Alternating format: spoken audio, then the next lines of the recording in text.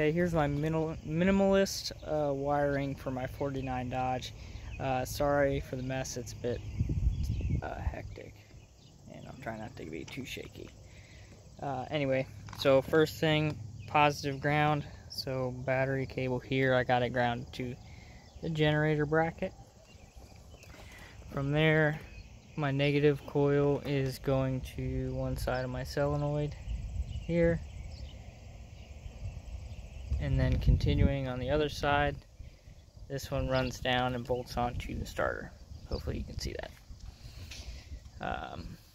From the solenoid, the same side, or the middle one here, it's going to my ignition switch here.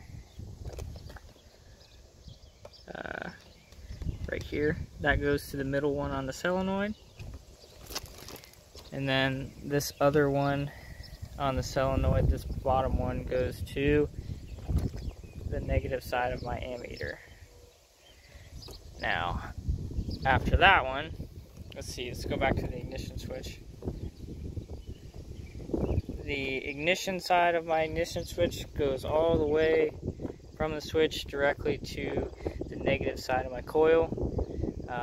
And then the other side of the coil, the positive side, which should match your ground, goes to the distributor.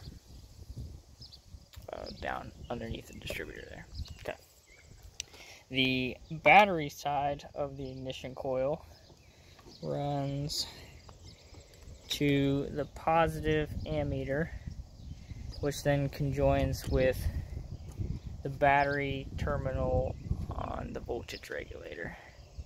And then your arm and field are these two that go to the arm and field on your generator. And that's it. That's all.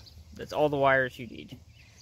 And then you got your spark plug wires and your ignition, one from the coil to the distributor.